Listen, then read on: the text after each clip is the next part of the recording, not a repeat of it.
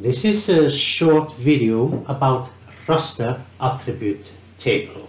Raster Attribute Table is something you can have for discrete raster, such as this discrete raster of vegetation.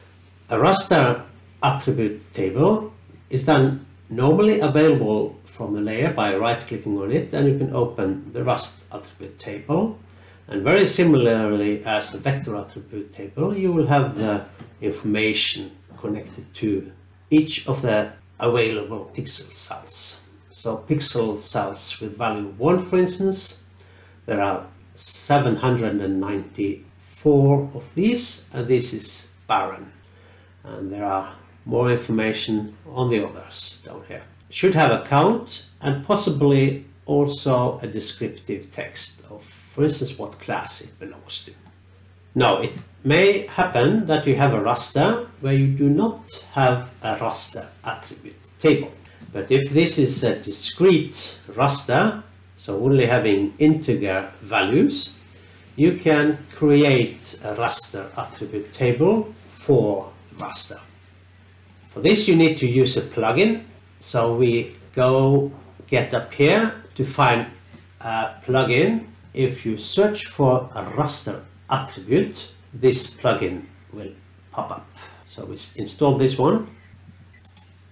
After having installed the plugin, nothing seems to have changed, but things have changed behind the scene.